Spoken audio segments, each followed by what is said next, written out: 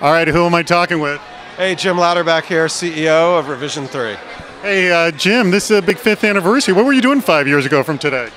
5 years ago from today, I was running a magazine called PC Magazine. And it's really not a print magazine anymore, is it? It's more of a website than a magazine, which, you know, kind of should have been like 5 years ago before that. Hey, so let me ask you a question. 5 years ago, what do you wish you knew 5 years ago that you know today?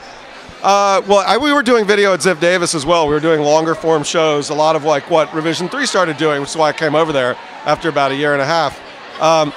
The idea that you can do both short form and long form, and that short form is good for some things, long form is good for other things, and that we would end up in this world where it's best screen available, where it's not about, oh, short form is for a phone and long form is for a big screen. We're going to want to watch what they want, where they want, when they want, on whatever device they want, whatever the best screen that happens to be around. All right, now you have hired many people, and you've hired me actually once. And you know what? I didn't make a lot of hiring mistakes. No, I have to say, you are definitely not a mistake. So.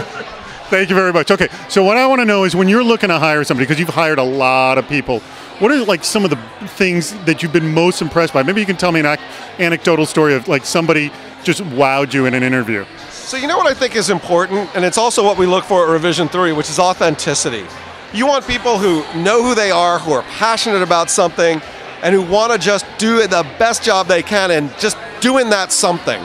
So for me, what I look for is interest, passion, excitement, and a real sense of I want to go out and every day just kick it and make it awesome.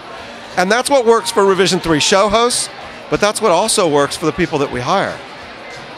Excellent. Hey, that's a really good piece of advice. Hey, congratulations on 5 years, Jim, and obviously throw out the obvious website.